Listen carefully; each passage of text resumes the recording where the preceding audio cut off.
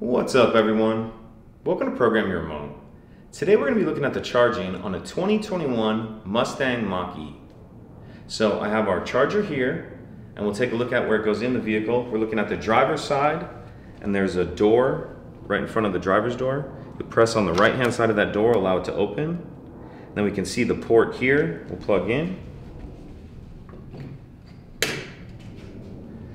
And then after you plug it in, you'll notice these lights on the right-hand side. These give you an approximate percentage of how much is charged.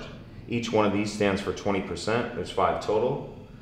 So with this one, we know it's at least 60%, and working on the 4th one, I know just from what it shows inside the vehicle, this vehicle is actually at about 75%.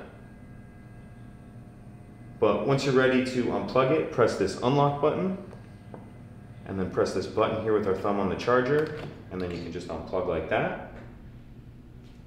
And then what's solid left here will show you where it's at charging to approximately. So this shows a full 60%, and like we know, it's about in the middle of this one. So that's it, pretty simple. If you have any questions, please let me know. If you could take a second to like and subscribe, it helps us out, and I'd appreciate it. Thank you.